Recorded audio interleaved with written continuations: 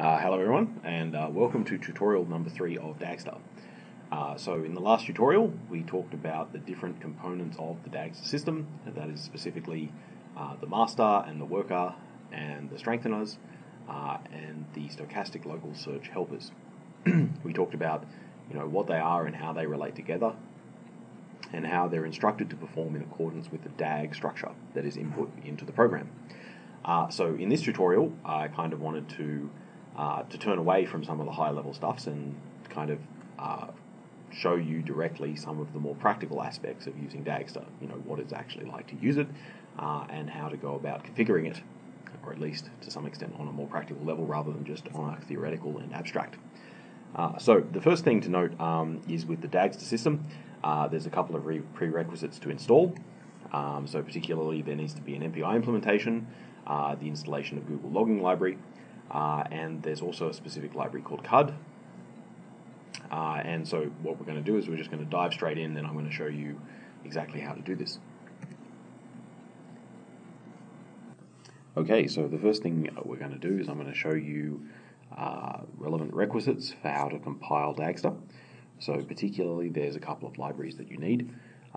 So the first of which, most important for compiling Dagster, is an MPI implementation. So there's several out there, but the one that we use for the most is OpenMPI.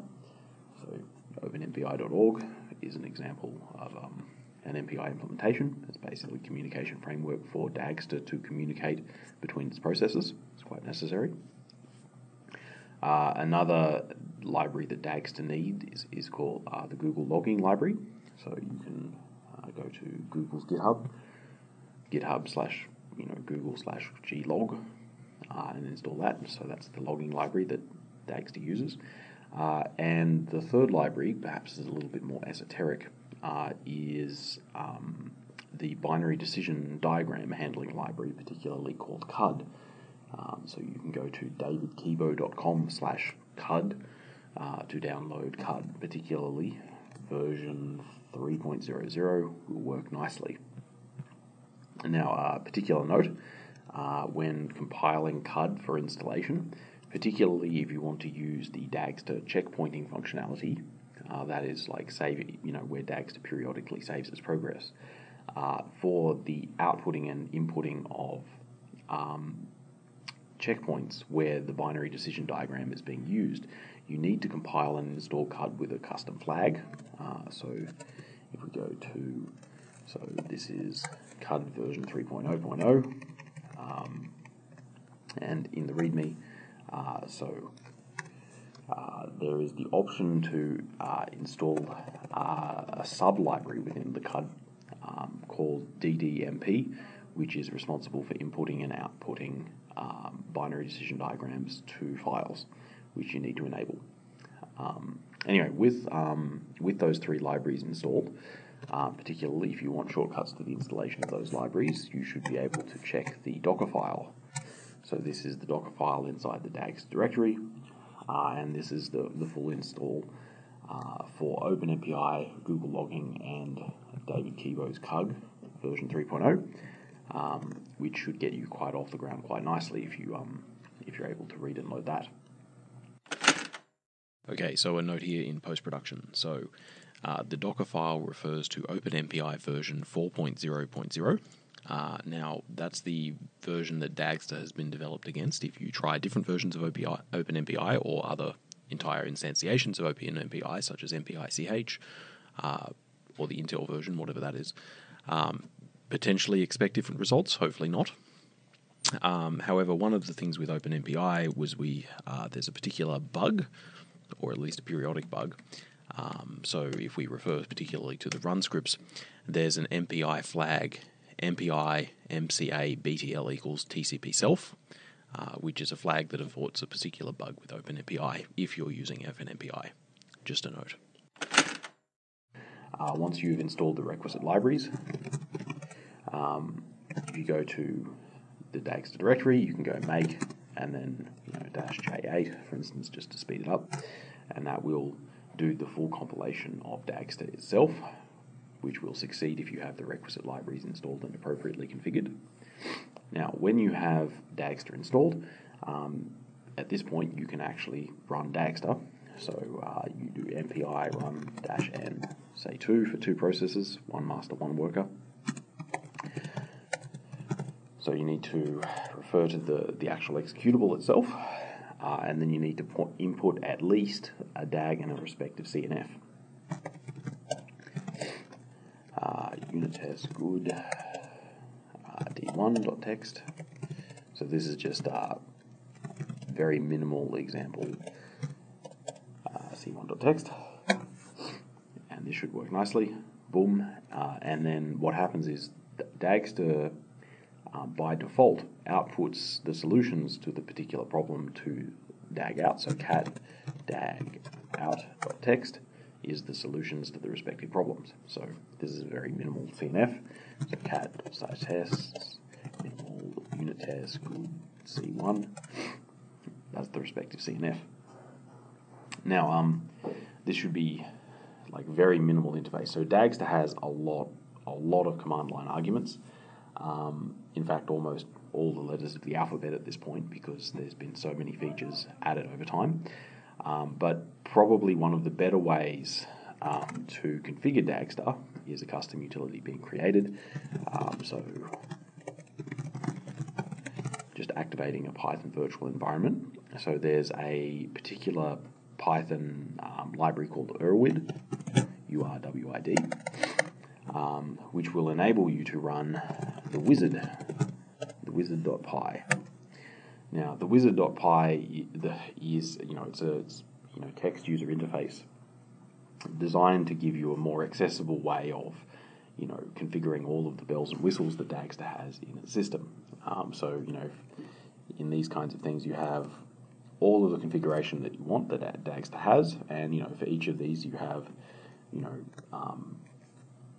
like actually an interactive help. So if you do shift ? It'll bring up a little help for the respective thing that you've highlighted. What is a CNF file? Okay, well, like splitting directory ? Blah blah blah blah blah. And the idea is that in this here you can actually configure. So where is the location of the Dagster executable? /Dagster. Where is the CNF file? /tests minimal unit tests good c1.text.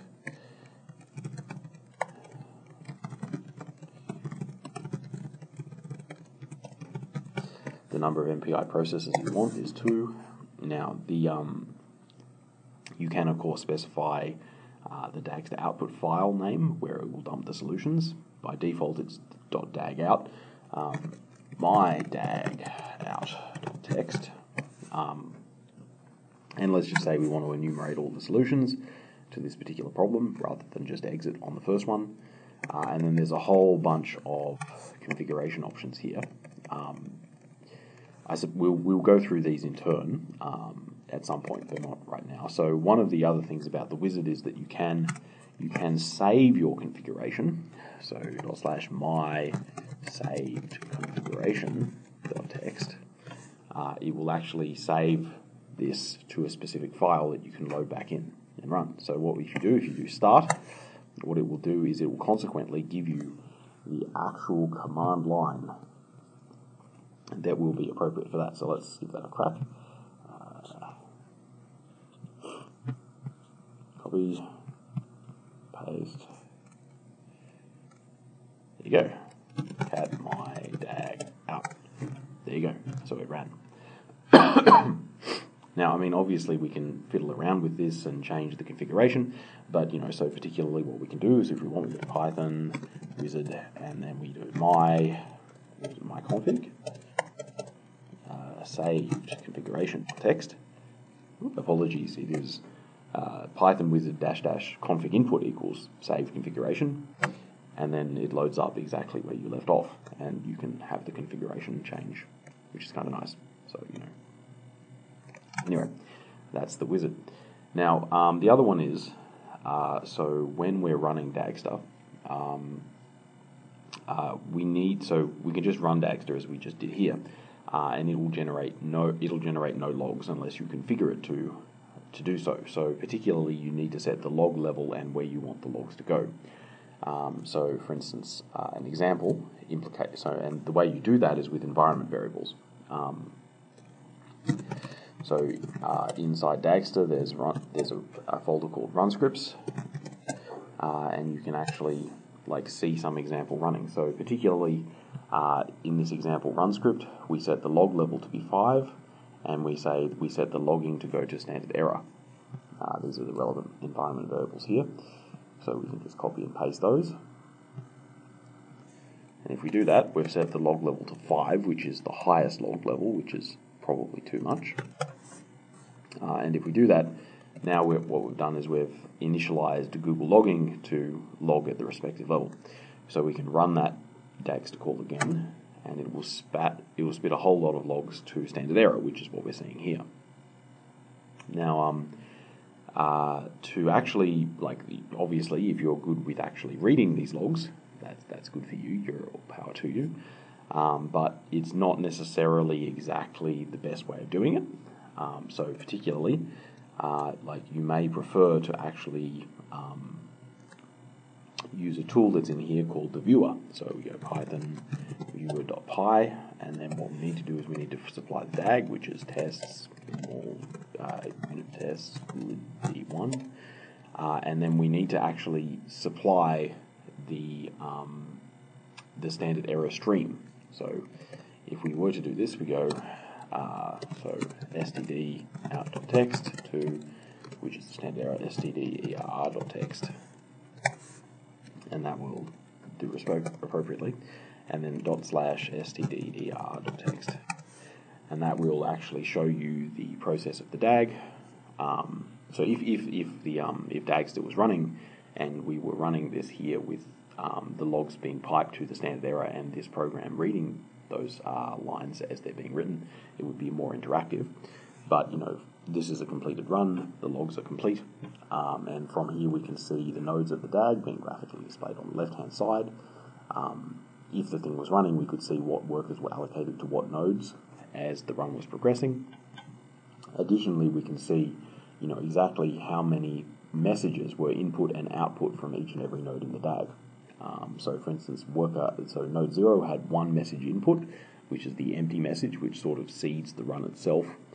And then it was output 3 messages from node 0, which then booted up 3 messages incoming into node 1, which then output 5, right? And so on and so on. So, node 2, input 1, which was the seed message, output 4, which was then input into node 3, input 4, output 5, etc., etc. So 5 output from 3 together with 5 output from 1 mutually made 14 possible combinations, which were input into 14, which then outputted 6, etc., etc. Oh wait, no, and there's 5. 5 outputted 2. So anyway, the statistics here are a bit degenerate because average time of 0.00 seconds is rounded to 2 decimal places. So there is a time. With more significant runs, this is the average time it took to generate solutions, that is between solutions. The sat time is the average time that it took to generate the full set of solutions that it did, and then the unsat is the average time it took to prove that there were no more solutions where there are no more. In this display you can see the runtimes of the program, and additionally any miscellaneous messages in the logs, which perhaps be error messages. Anyway, so this is the state where the Dagster is completed. Okay, so just a note here in post-production. So the viewer is, so it's a Python program designed to input the logs given output from Dagster and display on the screen all the information in the logs regarding the run. It is designed with log level 3 in mind, that is to interpret the most important messages given at log level 3. If you go, say, lower log level, say log level 2, 1 or 0 for no logs, then obviously there will be less logs that are given output into the stream that the viewer can interpret, and therefore some of the viewer data will be zeros because it doesn't actually know.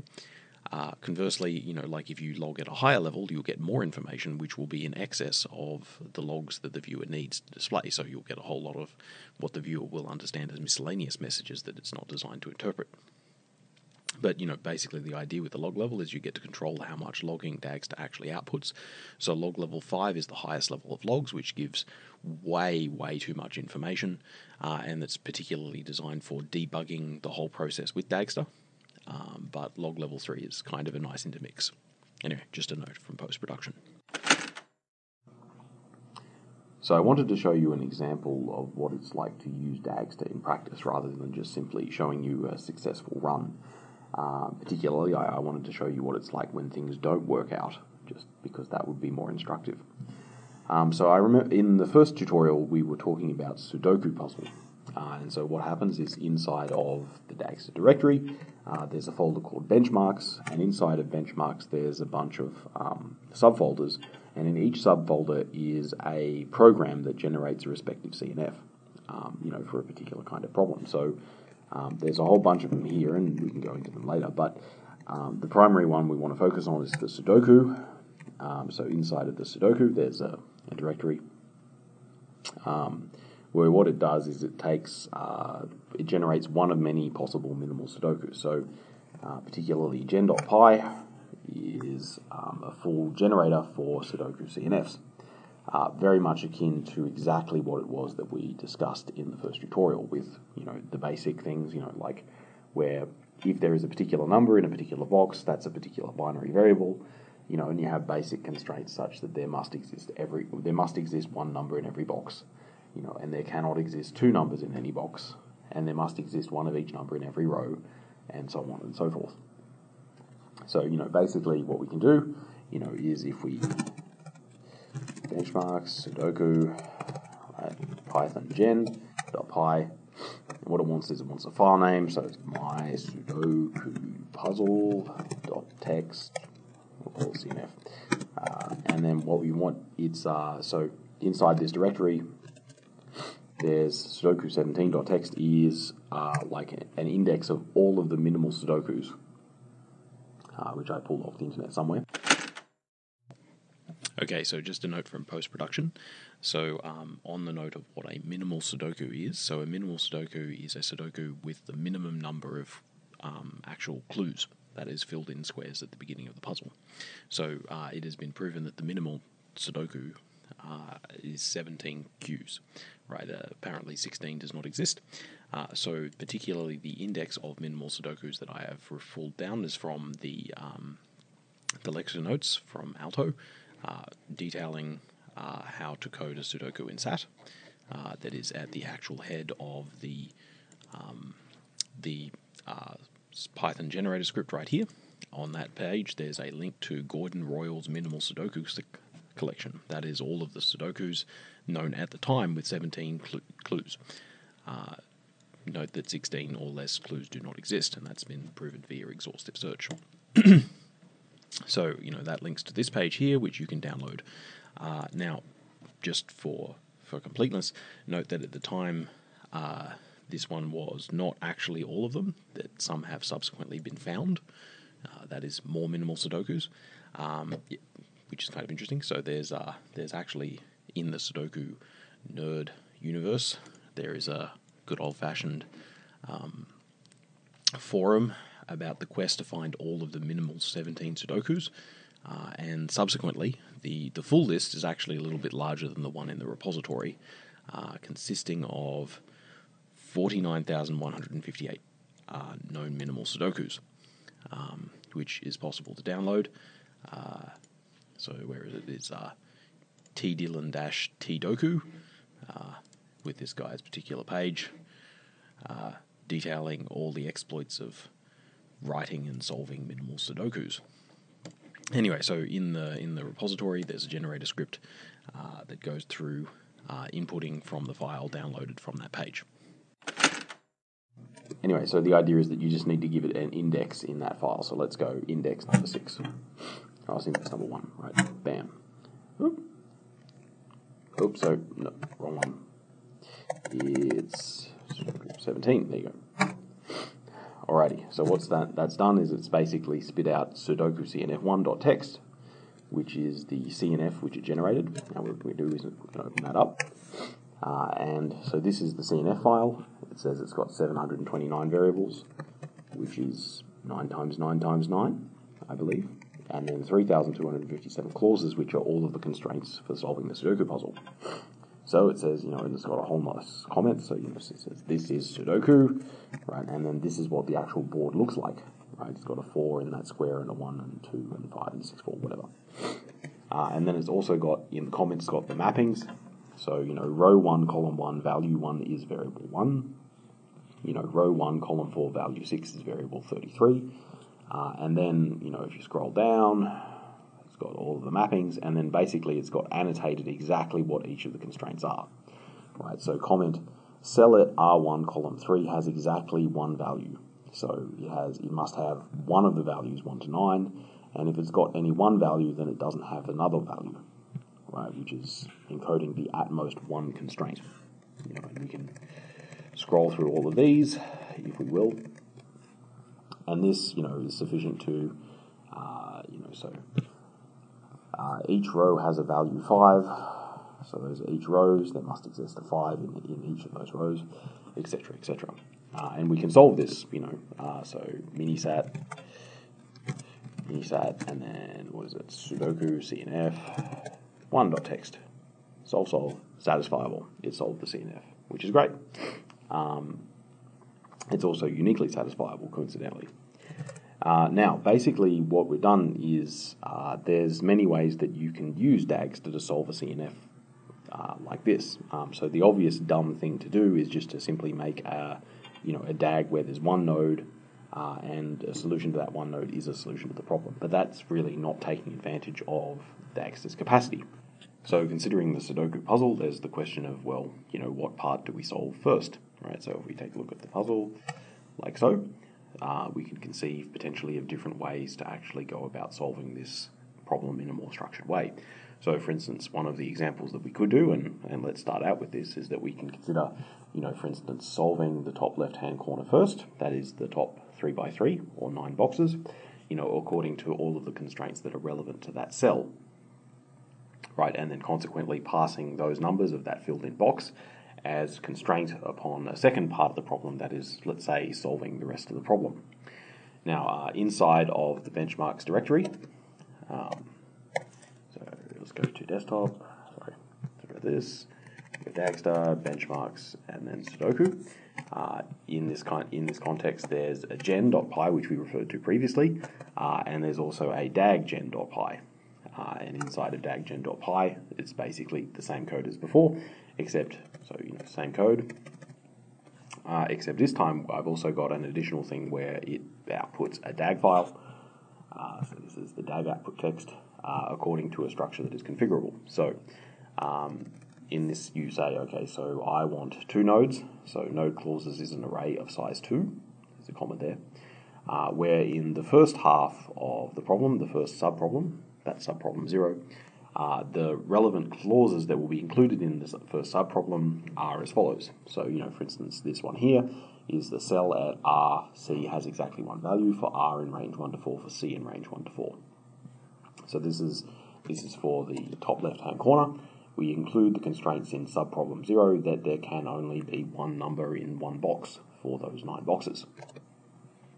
And then, consequently, we also include in that first half of the problem the constraint that the column in range 1 to 4 has exactly one value in range 1 to 9. So this is the constraint that for respective columns that there must be exactly one value of 1 to 9.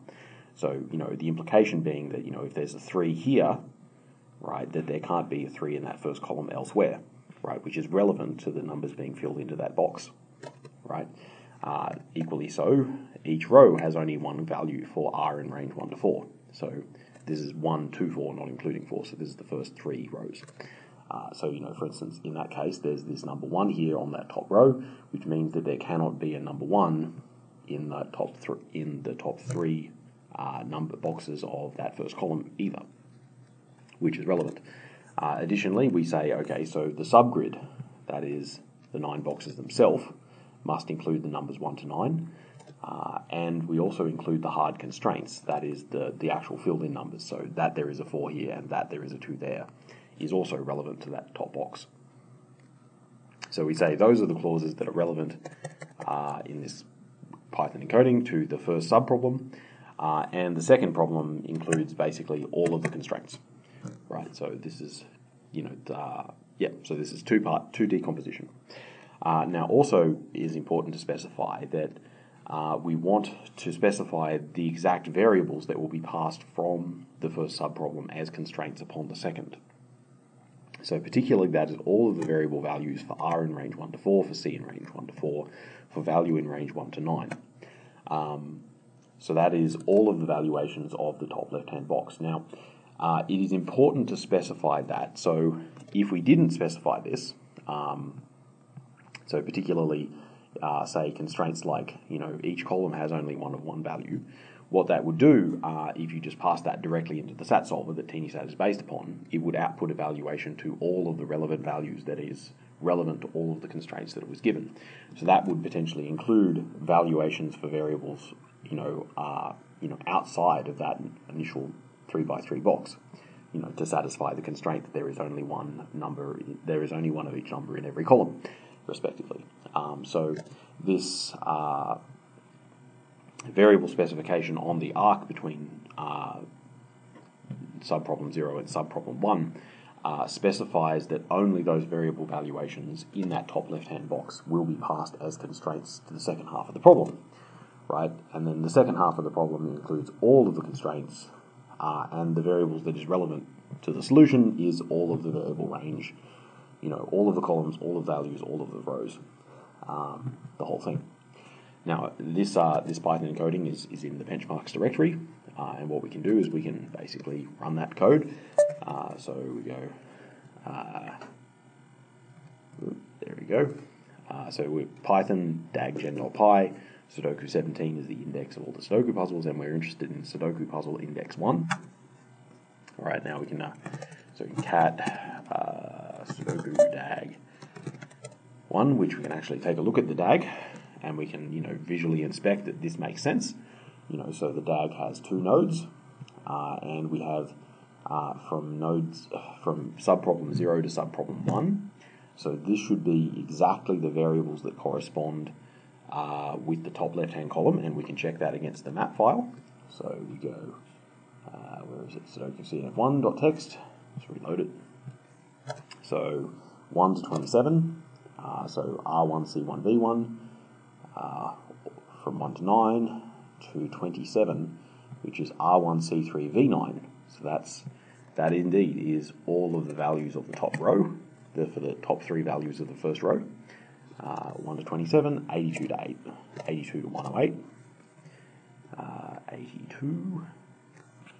82, R2C0V1 to 108, R2C3V9, yes. So that indeed is all of the relevant variables for those numbers. That is the second row, the first 3 columns. And the last one is 163189, 163, R3C1V1 to 189, R3C3V9, which is indeed all of the variables relevant to the first 3 rows of the third column. So that is correct. Now it's always good to do at least a little bit of an inspection, particularly if you're setting up a big run, because basically if you misspecify here, Dagster's just gonna garbage in, garbage out. It'll do what you tell it to do, which may not be what you actually want. And then we can check the clauses. So clause 0 to 110. So that is, unfortunately, the clauses aren't easily indexed because so let's turn to that. So the first set of clauses, cell at R1C1 has exactly 1 value, cell at R1C2 has exactly 1 value, cell at R1C3 has exactly 1 value. So that's the first block, which indeed is the first block. And then, the final clause has all of the clauses attached. And we're interested in reporting 1 to 729, that is 729 should be all of the variables, 729. All of the variables are reported in the solution to the problem. Now what we can do is we can, okay, so assuming this is correct, which I believe that it is, what we can do is we can pass these two into Dagster itself. So let's do that. So we do MPI run -n2, so we're just two processes, one master, one worker. We point to the Dagster directory. E1 is the flag to enumerate all of the solutions to the problem, which in this case there's only one solution, so it's pretty degenerate, but put that in there anyway. And then we input the DAG, sudoku dag1.text, and input the CNF, sudoku cnf1.text. So what we do, and then we pipe to standard out to standard error.text, because why not? And if we enter, we do that, then what we can do, we can bring that up on the viewer, and boom, there we go. It solved it almost immediately because it's a pretty simple problem. But what this tells us is that for sub-problem 0, there was one input seed message, and there was there was 456 outward messages, right? And of those 456 messages output, node 1, that is the whole problem, generated one actual solution to the Sudoku puzzle, which indeed there is only one solution to this Sudoku puzzle. Right, and we can check that by like cat. There's one solution right there. That's the solution to all of the variables of the problem, and we can graph that if we want. Cool. Now, what I wanted to show you was that that's not the only decomposition of the Sudoku puzzle that we can, hallucinate. So, turning back here, so so it's kind of interesting perhaps to check that there are exactly 429 solutions to that top left-hand box. But there's other ways we could do this as well. So perhaps we could, instead of filling out the top left-hand corner, perhaps we could fill out the center box, right? Because if you take a look at the Sudoku puzzle, the center box looks a little bit more constrained. And then perhaps we could fill out the center 3 rows, right? And then consequently fill out the whole rest of the puzzle. So, what I'm going to do is I'm going to show you basically how to do that. So we can take a look at the code. So this is the configuration that we had last time. So let's comment that out. And then now we turn to a different way of doing it. So, like so. So in this case, save. We have 3 subproblems, right? So the final subproblem has all of the clauses, and the first 2 subproblems are slightly different. So the first subproblem has, it's got basically constrained to satisfy the center 3x3 block. So that is the center block here with 5 and 9 in it. So this is constrained, so the cell RC has exactly one value for R in range 4 to 7, so that's 4, 5, 6, and for C in range 4 to 7, that's index 4, 5, 6, right?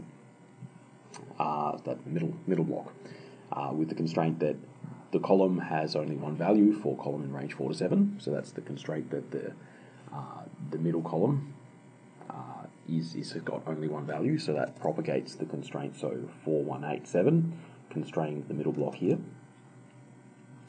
Equally so for the row 4, 5, 7, 4, 5, 6 has only one of each value in it, and the subgrid, that is the middle subgrid 1, 1, index 1, 1, has only one of the values 1 to 9 in it, obviously, so if there's a 9 here in the middle block, there is no other 9s. And we also include the hard number constraints as well, because that actually specifies that the 9 and the 5 is in the middle block, for good measure. And then consequently, so that's the first subproblem specified in the way I've coded this Python script. And then the second subproblem is basically corresponding to solving the middle 3 rows, right? So this is including the constraints that the cell at RC has exactly one value for R in range 4 to 7, that is 4, 5, 6, that's the middle 3 rows, and for C in range 1 to 9, that is all across all of the columns. So that's exactly all of the cells of the middle 3 rows. Now, each column has only one value, is a constraint that we want to include in the second subproblem. So that will propagate, so if there's a 4 up here, then that means there cannot be a 4 in the first column of the center row. etc., etc. Each row has only one value for row in range 4 to 7, and each subgrid has only one value. So that's for the subgrid index row 1 and the column in range 0, 1, 2. So that's column 0, 1, 2, row 1. So each of those subgrids have only one value, 1 to 9, and the hard number constraints are included. And the final subproblem has all of the clauses inside of it, and we propagate from the first subproblem to the second precisely the variable values of the middle block. We propagate from the second subproblem to the third, precisely the variable values of the middle 3 rows, and then the final variables for the third problem are all of the variables of the problem. Right, so basically we can code this in. So we do thus. What we can do, so let's save, generate. Now we give a quick inspection of the DAG. So we have indeed 3 nodes, 0 to 1, 1 to 2, and those respective clauses. Now I'll save you the trouble of actually going through and checking them. Suffice to say they are right, I have checked. But anyway, so basically what we can do is we can run this problem. So running as like before, enumerating 2 workers, 1 master, 1 worker, pointing to the Dagster directory, to the respective DAG and CNF, outputting to standard out and standard error, as before, and loading up the viewer. So like so. And obviously it completes pretty quickly. So what it's telling us is that there are exactly 70 ways of filling out that inner box, which is likely, and then consequently of those 70, corresponding to them, there are 48 ways of filling out the middle 3 rows, and then consequently propagating the ways of filling out those middle 3 rows to the solving of the whole problem. There is exactly one solution to the whole problem, which that's a pretty reasonable decomposition, right? So 70 and 48 subproblems. If you have 70 and 48 cores, you could do them all in parallel, and Dagster would facilitate that. So obviously on my laptop here, I've got 2 cores going, and it's all pretty quick. So it's Sudoku, but anyway, maybe we can make a more difficult Sudoku problem. Anyway, so now, one thing I wanted to draw your attention to here was that it's very easy to make it a gaff, right? And indeed, when I was coding up this problem, I actually did make a gaff. So I'll show you the gaff that I made and the result that happened. So if we turn back to the source code, I remember when I was doing it, I had this the wrong way around. So I was what was it? Column 1, R, and R in range 0 to 2. That was my original bug. Now that might look innocently enough, but what happens is by doing this, right, I've misspecified some of the clauses that are applicable to the second subproblem, and then what happens, because it's missing essential clauses, what happens is it becomes underspecified, and it generates a whole bunch of solutions. So now what happens if we run that? So we save, regenerate the problem, and so you can appreciate that this is slightly different. It's the reason why it's good to check. And then if we run it, so let's run and load up the viewer, we can actually see that the worker is working away on this thing as current real time. And instead of being 40 whatever it was solutions, there's now 7,000 and counting, right? And so what it's doing right now, because I've misspecified the clauses that are appropriate to the second subproblem, it's now like massively under-constrained second subproblem, and it's generating this combinatorial number of solutions because it's got those variables values to pass on, but now it's generating it's actually doing all of this unnecessary work, generating all of these subproblems. I mean, it will complete and give you the right answer at the end of the day, but there's this massive branching factor because I've actually created a bug in it. In the specification. So Dagster, like all other systems, is garbage in, garbage out, and so you have to be careful. And this is one of the very common pitfalls in using Dagster. So just be very aware of that. If you're having a big explosion like this, which is very easy to see in the viewer, you know that something has gone wrong, or there's the possibility that maybe you've designed the problem wrong, or like less amenable to Dagster to use. Now, one of the things is that if you're using Dagster, this unfortunately is likely at some point, because I even made a bug when I was coding up this Sudoku example. But one of the things is that there's no really easy way to know in advance of time exactly how big a branching factor a particular SAT problem will have, outside of actually solving the problem to some extent. But that's one of the reasons why I created this viewer interface, is for you to visually be able to see exactly where the bottleneck is happening. Right, so a Sudoku puzzle that should take half a second is now still going. Right, it's like, yeah, not fun. So that's a common pitfall when using Dagster.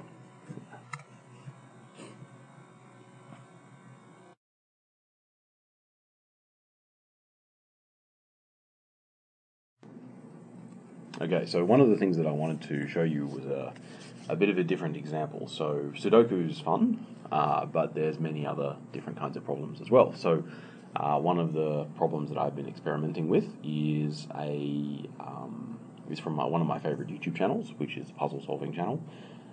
It's pentomino problems. So if you see inside the Dagster directory, there's the benchmarks folder, and then there's a subfolder called pentomino, and inside there's the utility pentominoes.py, blah, blah, blah, blah, blah. Now, of course, we can actually load that up. So go, so Python pentominoes.py. There's a pentomino puzzle utility. And then basically, sometime last year, I kind of discovered one of the interesting videos on the YouTube channel, which was a pentomino puzzle. So what are pentominoes? So the YouTube channel, Cracking the Cryptic. So if we go Wikipedia, pentominoes. What are pentominoes? So pentominoes are it's essentially like Tetris, but with 5. Right, so like Tetris is any 4 connected blocks. Pentomino puzzles are any 5 connected blocks. Right, and so the idea with this particular puzzle that I kind of got inspiration from, it's one of the finest puzzles we've ever seen. So the idea is that you have to fill out a grid with pentominoes such that no pentominoes of the same shape, that is, counting reflections and rotations, touch each other, and no pentomino crosses a boldened line. So you can see some of these are boldened, some of these are not, so you can see some of the lines are boldened. Anyway, so on this YouTube channel, this guy here, Mark, he figures out how to solve this by hand. And I thought, oh, maybe that's a good little SAT problem. So anyway, so I coded that up in SAT, and then there's the SAT utility pentominoes.py, which generates pentomino puzzles for Dagster specifically. So we're going to walk through the way to create a pentomino puzzle using this utility. So there's a lot of different options here. So we're going to go Python pentominoes.py create. And it says, what do you want? And we want combination 3. And it's like, all right, now you need to specify stuff. So we're going to go size X, 15, 15, and then we can go 4, 4. Let's go my problem. So it's going to generate that now. So what it does is it generates, it randomly fills in like a 5x5 grid with pentominoes, such that they're compatible with being tiled by itself, up, down, left, and right. And then essentially what it does is it generates a cascading of these small 5x5 tiles, and then iteratively removes the walls while ever it is uniquely soluble. So it's a bit of a long process to generate this sort of thing. So right now it's generating a 5x5 square, and then it's cascading it side by side, and then it's iteratively pulling out walls while ever it remains uniquely soluble as a way of generating a hard pentomino problem. And then what it does is, once it's generated a relatively hard 15 by 15 pentomino problem made up of cascaded 5 by 5 pentomino problems, then it cascades that 15 by 15 pentomino problem x by y, which in this case is 4 by 4. So we have 4 multiplied by 15 by 4 multiplied by 15 size pentomino problem, which it's in the process of generating. Now, this will take a little bit of a while to generate such a big pentomino problem. So, in contrast to the Sudoku problem, pentomino problem like this has a lot more variables in it. So it's like, there's a variable like, is there an F-shaped pentomino, of rotation 2 in box 4-3? There's a whole lot more permutations of possible pentomino tilings than there are numbers in boxes of a Sudoku puzzle. Anyway, so I will fast forward this generation process, and boom, it's done. So what it's done is it's generated like a 15 by 15 pentomino problem that's compatible side by side with more of the same kind, and then it's cascaded that 4 by 4 to create a very big pentomino problem. So what we can do, we can see myproblem.cnf, myproblem.map. But the one thing it hasn't, so it's generated the pentomino CNF file, but it hasn't generated the corresponding DAG file. So that's the next thing that we do. So before we do that, myproblem.cnf, basically we can kind of take a look and see. So it's the pentomino CNF contains 262,000 variables, 4,782,628 variables, which is a fair bit. Maybe I got that the wrong way. Anyway, so it's a much more sizable problem than a Sudoku that we've been fiddling around with previous. So the other one that we need to do, so we need to generate a DAG. So Python pentominoes.py, we're going to go DAG. So what it's going to do is it's going to read in the CNF that we've just generated, and then consequently generate one of a selection of possible DAGs that correspond to the solving of that CNF. So DAG make complex cubes 3 / my problem CNF my dot map. I'm going to make a DAG file my problem.dag, and then we've got blocks of 15. Alrighty, so it's going to read in the CNF, read in the map file that corresponds with what variables correspond with what in the CNF, and then it's going to consequently generate a DAG file for solving in Dagster for that pentomino CNF, which will take a second. Chonk, chonk, chonk, chonk, chonk.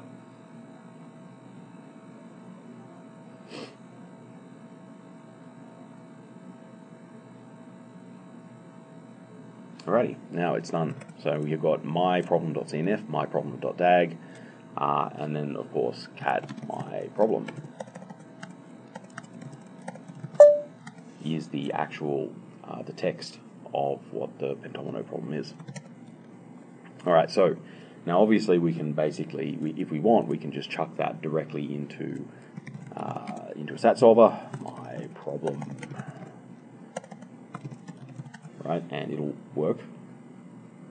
Chonk, chonk, chonk. It'll take a while, but it's not important right now. Anyway, so what we can do, if we want, we can run this through Dagster. So, cat my problem.dag. Take a look at it. It's a quite substantial DAG,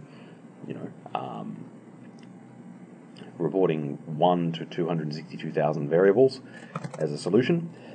So the way to do this, one of the ways that I wanted to show you, particularly with pentomino problems, is to start highlighting some of the different options with Dagster. So let's load up the wizard. Wizard. Hang on, what's the problem? Wizard.py. There we go. Fill in the details. My problem.cnf. My problem.dag. Now, number of MPI processes. Let's bump it up to 4. Because I'm running on my laptop here, which is pretty skinny. But if you're going to run this for real on anything substantial, it'll probably be a bit more. My output.txt. Now we want to enumerate all solutions. Now we have so the first thing we want to do is we do want to be saving our configuration. So I'm going to call it my configuration.txt. And then now we have all of these options. So the things, so what we're going to do is we're going to start with some of the basics. So I got a bit of a cough. Anyway, so we're going to start with some of the basics. Enumerate all solutions. Right. So the question is, the flag which if set makes Dagster try to enumerate all the solutions to the problem, carrying all the solutions from all of the sub-solutions through the DAG to completion.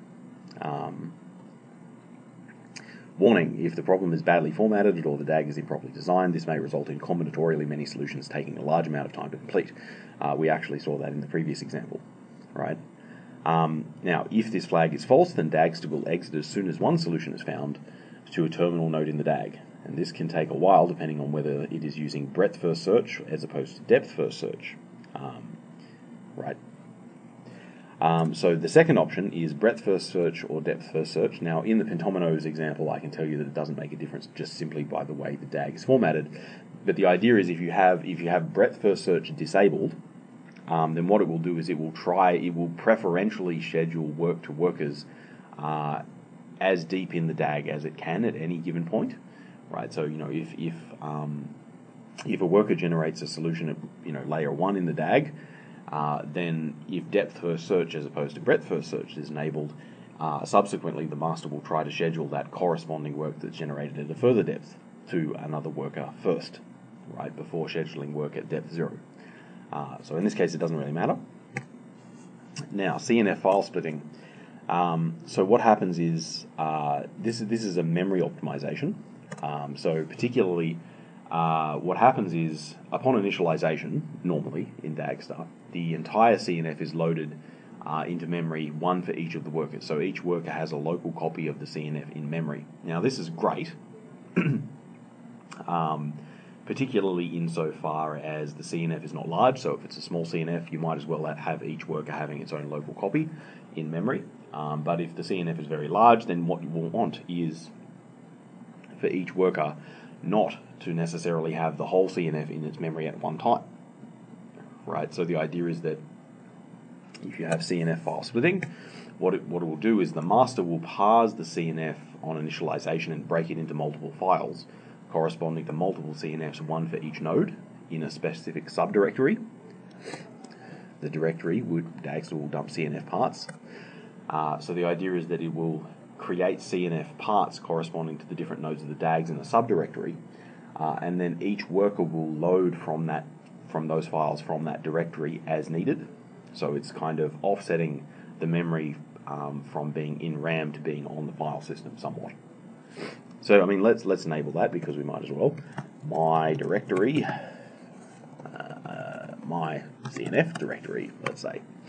So what it'll do now, so when master initially loads this pentomino problem, each of the pentomino subproblems will be dumped to a different CNF file in the given directory called my CNF directory. Now another option, which we might as well go through, so checkpointing. So the idea being with checkpointing, that Dagster can periodically take snapshots of its progress. So let's go in there. So okay, so do we want to be having Dagster periodically dumping checkpoints? Sure we do. All right, let's do that. All right. The flag to tell Dagster to dump its progress periodically to back up checkpoint files. Now, okay, what do we want to name our checkpoints? We're going to call my checkpoints, my checkpoint. Now, so what will happen is Dagster will create a sequence of files called my checkpoint 1, my checkpoint 2, my checkpoint 3, my checkpoint 4, my checkpoint 5. And then it will round robin overwrite the first one. So it'll go my checkpoint 1, my checkpoint 2, my checkpoint 3, my checkpoint 4, my checkpoint 5, and then it will overwrite my checkpoint 1, and then overwrite my checkpoint 2, and then overwrite my checkpoint 3, and then around and around it goes. So it'll always have a backup of at least 5 of its previous progress snapshots. And so, all right. So the second question here is, how often do we want Dagster to actually take checkpoint snapshots? So let's say we want it to take every 4 seconds, which is probably very fast, all things considered. And so, okay, cool. So Dagster can dump checkpoints to specific files. Now the next question is, do we want Dagster to attempt to load one of those checkpoints on initialization? Now in this case we haven't generated any checkpoints, so there's no checkpoints for us to load, but if we did, we'd say yes we do, and then my checkpoint number 1 dot check, I think it's called. Anyway, so that's the point where you actually load the checkpoint in. Now, so we're going to say, now here is there's a radio button here, depending on whether we want the workers to be running a teeny sat CDCL procedure or a mini sat CDCL procedure. Now, depending on which one we choose, there's a number of sub options for a teeny sat and mini sat. So let's just go teeny sat, and let's keep it as default for now. We'll go back through this later. So that there's the option: do we want the teeny sats to be using strengthener processors? Yes or no. And do we want them to be using novelty workers? Yes or no. And then subsequently, what configuration do we want with the novelty SLS helpers if we do have them? But we're not gonna go into that just yet. So we're going to say teeny sat CDCL. All right, that's what we want. Now there's the subsequent question. Do we want the master processors to be storing solutions using table solutions, the table method, rather than BDDs? So let's just keep it simple. Let's use the table solutions for the moment. If we want, there's BDD configuration later we can get into, and we want to save our checkpoint output to myconfiguration.txt, and we go start. It's like, all right, well that's that is our runtime right there. So what we're going to do is we're going to say time, and then we're going to, because we were interested in seeing how long it takes. And so that is the command that will initialize our run as we have configured it.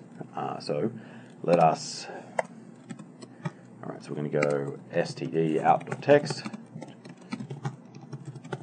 because we're interested in actually viewing this using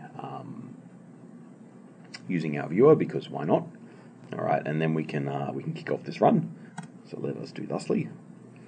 All right, so now it's doing its thing. So now we can view that on the viewer. And so what it's doing, we can see in the logs down here. It's like it's split. What's happening right now is that the master is split the work into various subproblem CNFs in the CNF directory. And then now up here on the screen, we can actually see the workers working away on each of the subproblems, which is kind of cool. We can see the average time it takes to generate the one solution output. Great. Sat and unsat time. And we can see it's gradually progressing through the DAG, where the workers are solving problems in turn. Solve, solve, solve, solve, solve. And it's almost done. Fingers crossed. Woo!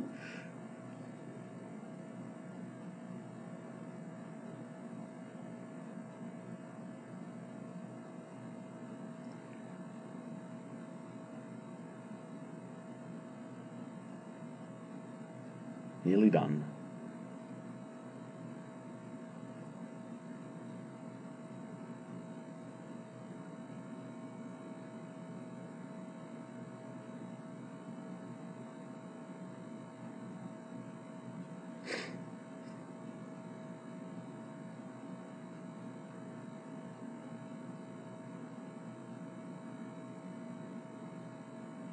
It's caught up on the final node for some reason.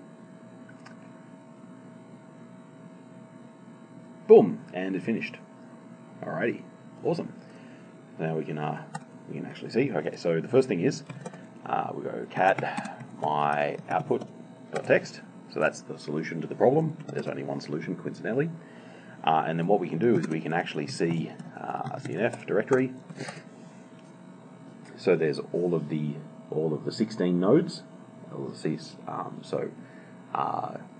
These are.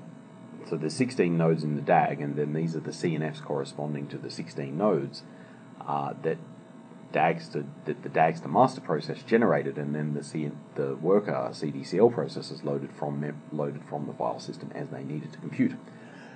So one of the things is because we have this wizard and we've got all these options, what we can do is we can actually experiment around with this kind of stuff. So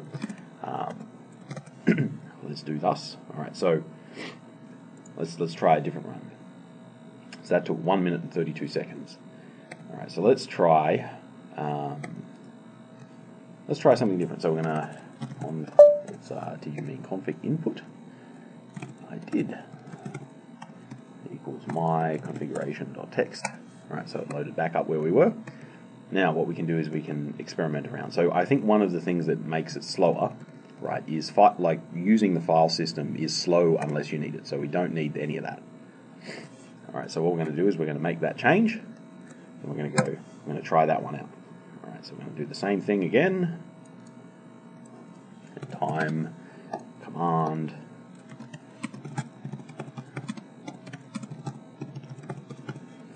we're ready to run that again. Yep. Alright. Start and load.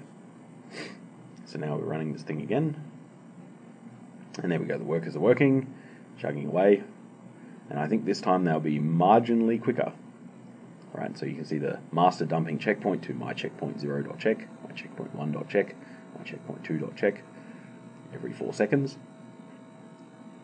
And so this is much faster because now the workers, every time they start on a node, they don't actually, there's not this big file I/O that they need to process. Checkpoint 0.check, so it's round robin around. Checkpoint 1.check. Checkpoint 2.check. Ready? Almost completed. So this is much faster.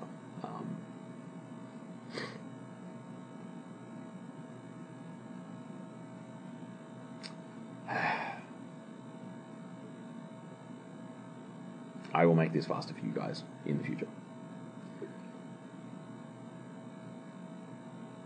Anyway, so the purpose of this is that you can actually see that one of the things you notice is that it seems to be taking increasing length of time, so 20 seconds as opposed to 6 seconds as opposed to 4 seconds, the further it gets down in the DAG.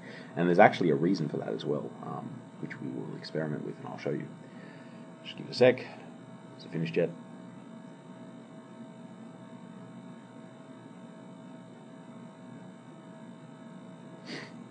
Boom, and we finished. Great. Alright, so anyway, that's one thing. So one of the things we can do, for instance, so that took 1 minute 35 seconds. Interesting. So there's a bit of stochasticity with these problems as well.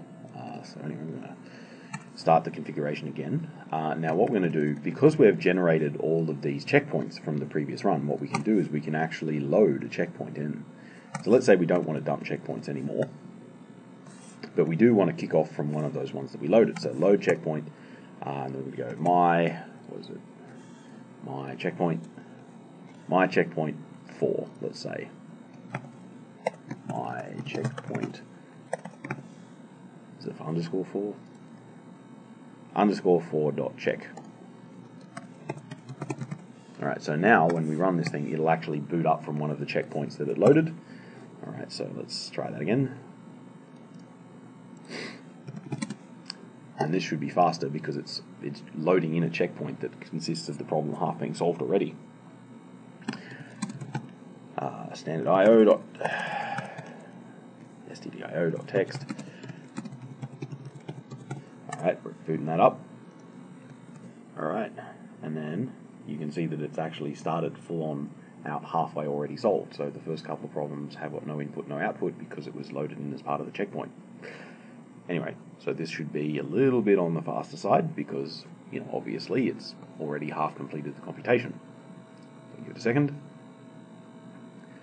Chonky, chonky, chonky, chonky, chonk.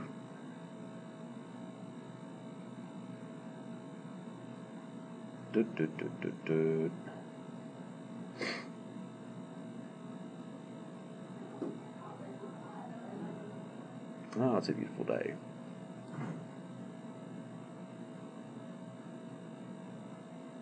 It's on the final node.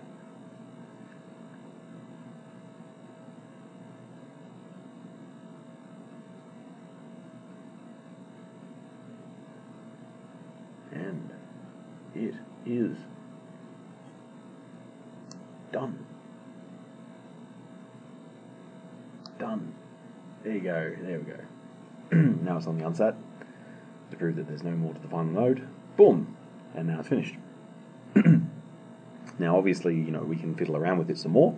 So I've just shown you to some extent how the checkpointing feature works. Right, so as LS, you can see that there's various checkpoints there. You can choose the checkpoint. So now let's fiddle around with some of the other bells and whistles inside of the Dagster system. So let's go to, where is it, wizard. So we have all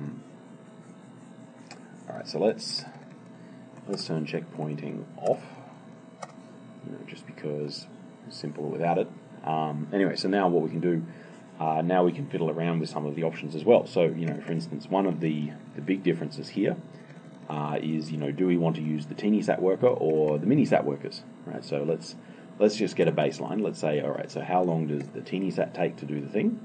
So we'll skip the viewer because it's easier not doing that. So we go start. All right, let's just go copy, and then time, run. I'm going to skip this just because. Okay, and it's done. It took 1 minute and 15 seconds to complete with just vanilla teeny sat. All right, let's try.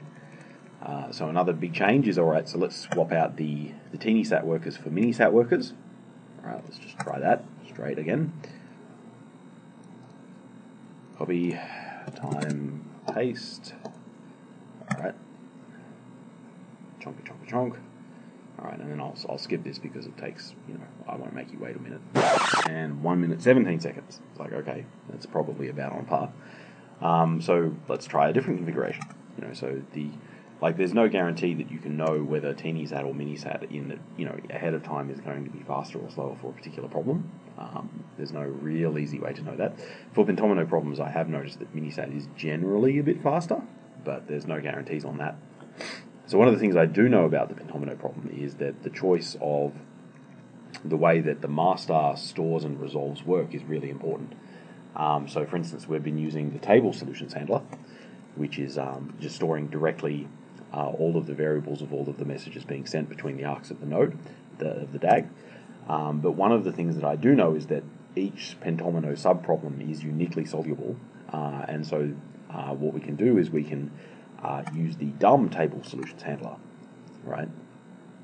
Now this is what it will happen is this will try and it's essentially the same thing as the table solutions handler, but this one here will assume that all messages where there is a join are actually compatible with each other, and that's only true for some specific problems. And if that assumption fails, then it will hard crash. But in this case, I know that it works because it's by design of the problem. So let's give that a try. All right, so let's time, and then I'm just going to copy, paste. All right. Give it a sec to start up, and then I will fast forward. And wowee, that took 29 seconds. It was like right, that's more than 100% saving. No, 50% saving. Yep. Anyway, so that's one option. Now notice we can do the other one. So if we want, we can say, all right, BDD solutions handler. So there's the BDD parse encoding. Let's say is the most simple. And then this one, I guarantee you, will be much more slower. So the idea is that this is using a different way for master to store and resolve work that is yet to be done and is doing.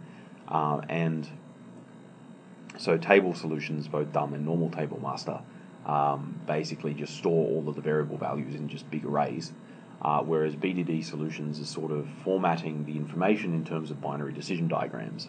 Now I guarantee you that this one will be slower, but I'm just gonna do it just for good measure. And one of the reasons why it will be slow is because these pentomino problems have so many variables. So when the master process, the singular master process is the bottleneck, adding and resolving BDDs of thousands and thousands of variables, in fact, hundreds of thousands of variables, will be significantly overhead. Just give it a sec, and then I will fast forward. Okay, all right. I'm sick of this already, so I'm control-seeing it at 13 minutes 24 seconds, which is horrible. But that's sort of the thing that happens when you give Dagster the wrong options. It kind of doesn't work very well. So that's kind of part of the reason why experimentation is a good idea. Anyway, so Let's try again. Now let me show you some other options. Let's not do that. Let's choose the appropriate table solutions handler, which is the dumb one. Now, remaining options. All right, so let's talk about TinySat. Let's switch to a TinySat base, and then now let's take a look at some of these. So probably the only real one here that's of interest.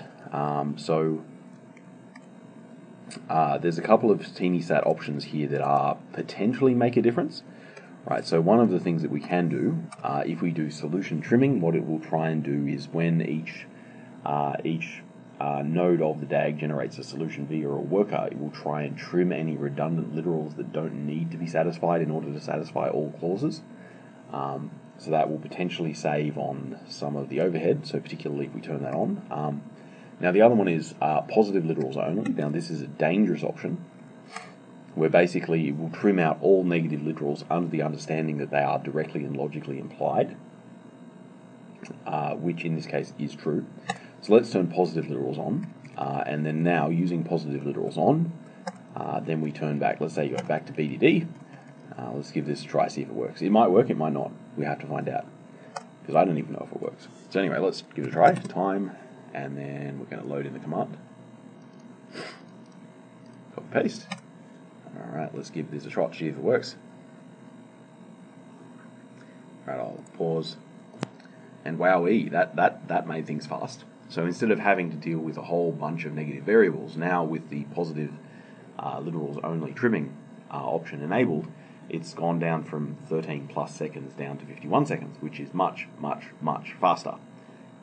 So this is experimentation. In this case, turns out to be a real good thing. So let's try some more options, because we're on a roll. So in the TinySat options, so we do want, one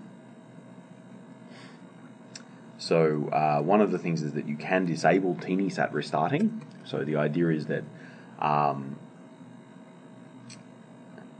with restarting, what happens is it sort of periodically the worker's CDCL process will restart from a complete fresh variable assignment after learning so many CDCL clauses.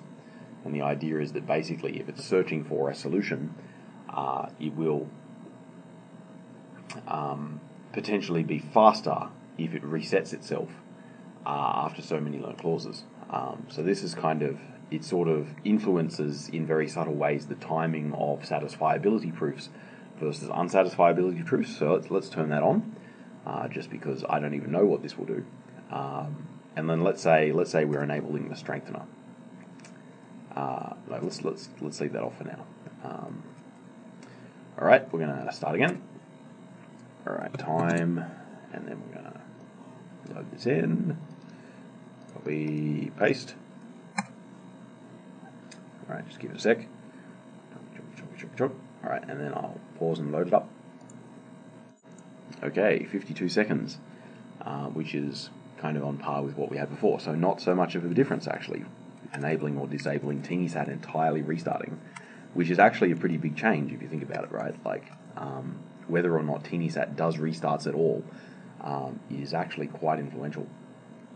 All right, so another option, let's say we want to enable the strengthener. So this is no SLS helpers, but this is using strengthener. And let's just for good measure, let's switch back to dumb table master, positive literals only. Let's do that. All right, so let's start.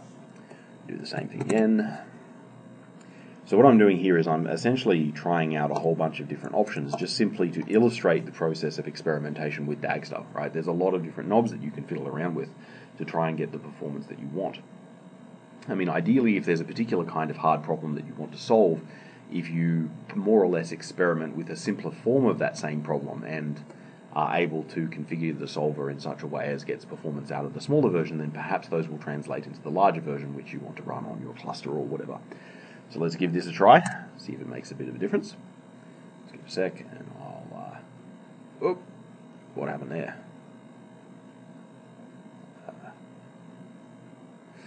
So we have... Right, so we have one mask, so we have 4 workers, and then we have one of which is master, one of which will have to be a CDCL worker, one of which will have to be a strengthener, and then there's a worker spare, right? So now we need to change the number of workers such that it can evenly divide up the master and then the worker strengthener pairs evenly. So let's make that 5. Now, have I got 5 cores on my computer? We will find out.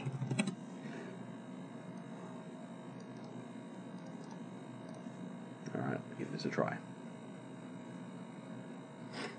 There we go. Alright, I'll fast forward. Alright, 36 seconds. So we can see that the inclusion of actually having a strengthener did make a difference. Right, so previously we had 4 workers, one of which was master and 3 CDCLs.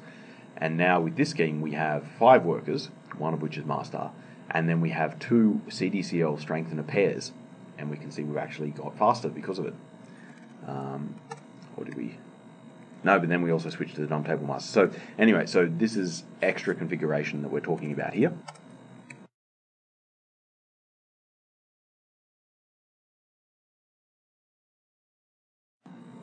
Okay, so I also wanted to choose a different example, not just pentominoes. So inside of the benchmarks folder, there's another benchmarks called determinant. It's a subfolder.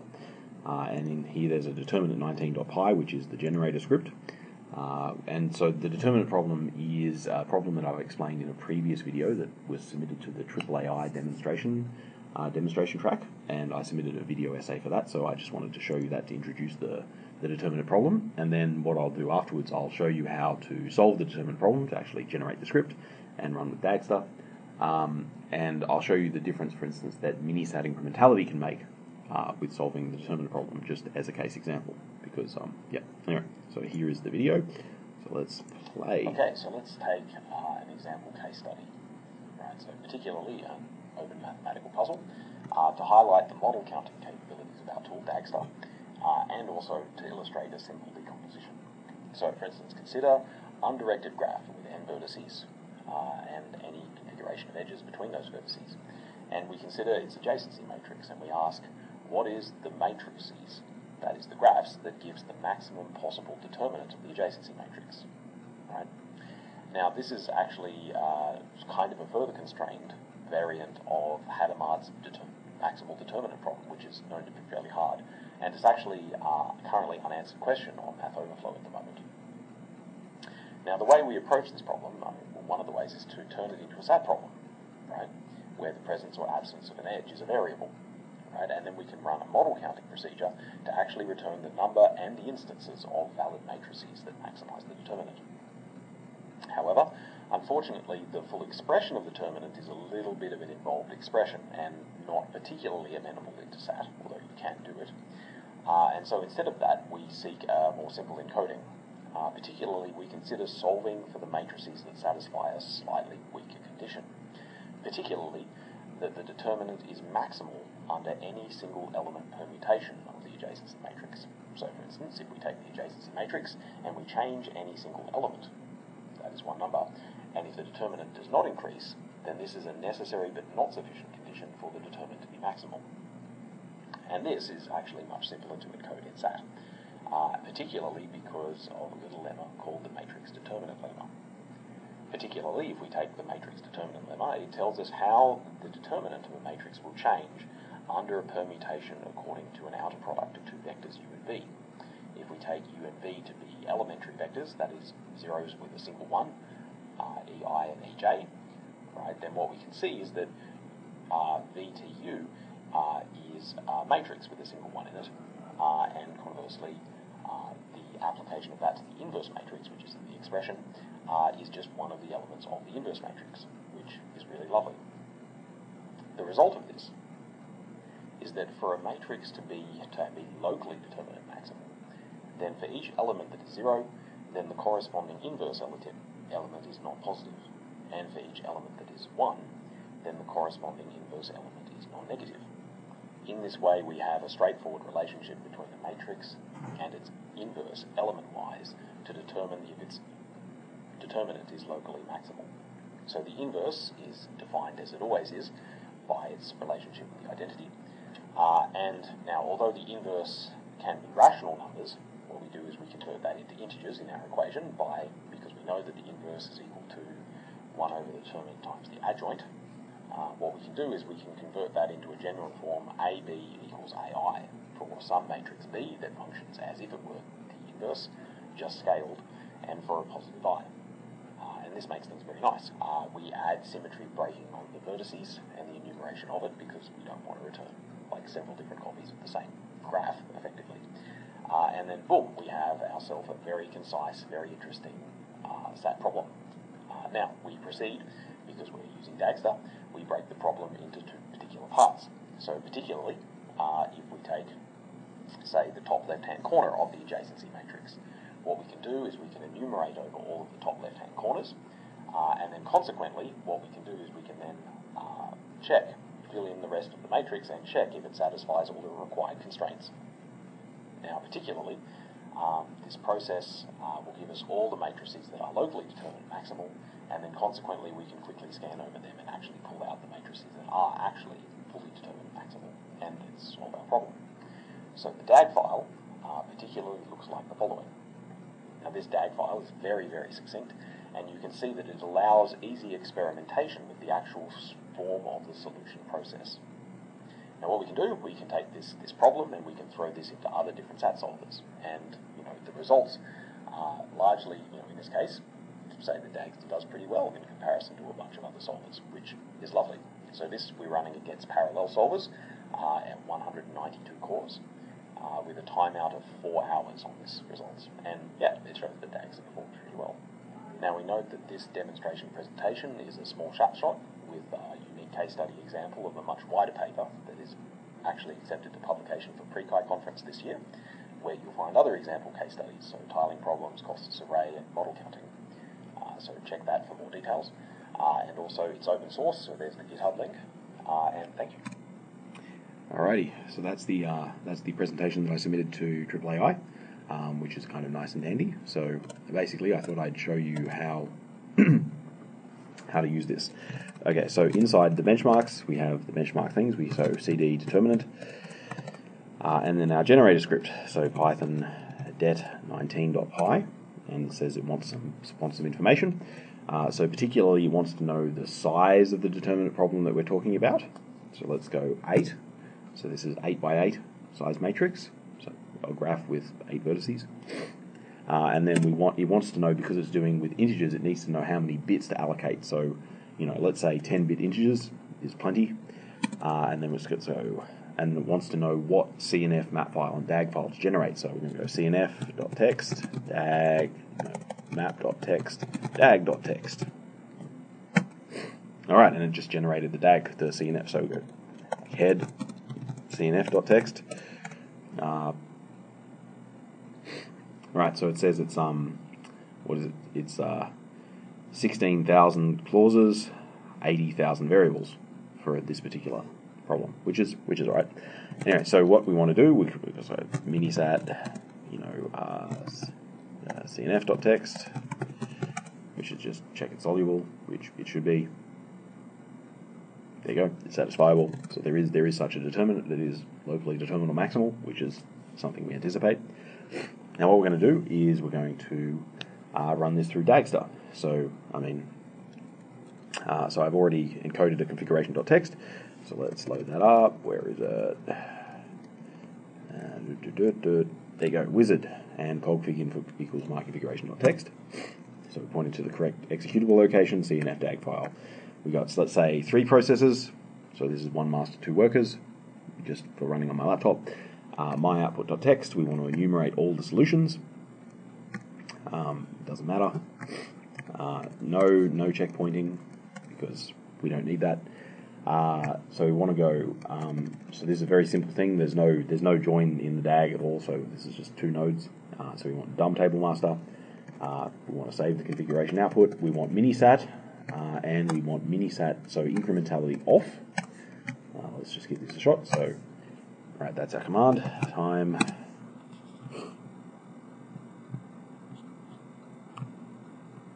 Let's just paste and see how long it takes. Alright, I will fast forward. And it took 1 minute 40. Okay, so let's retry that again. This time, I'll do a little bit different. Minisat incrementality on. Right. Slight change of configuration, and start. Okay, time, and then we go copy, paste, and here we go. And I'll fast forward. Okay, 1 minute 17 seconds. That's pretty nice. Anyway, I mean, we can fiddle around with some more. But yes, so there's, if you check out the benchmarks folder, there's a whole bunch of other random generators for you to fiddle around with. And each of those problems have a bit of a backstory. But yeah, so I hope you've had fun this tutorial. Okay, and also stay tuned for tutorial number 4, where I'll kind of walk you through some of the further configuration of Dagster, some of the utilities, and perhaps even we touch upon the source code and how the source code is structured. Anyway, thank you for sticking through tutorial number 3.